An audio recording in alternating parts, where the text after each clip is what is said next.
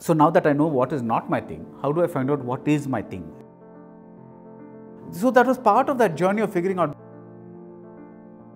I was watching movies every weekend and writing reviews on email and sending it to a bunch of friends.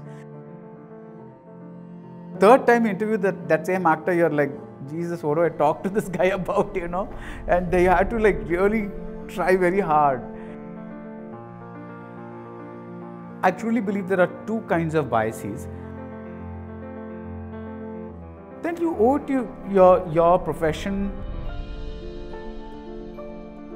Once that initial thing has happened, you both know that you are very passionate about the medium, and which is why that review has happened. Because above all, the medium matters.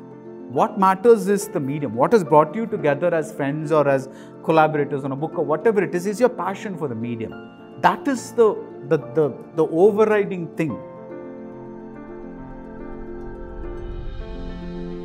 Because I'm saying at the end of the day, what binds us together is this love for cinema as an art form.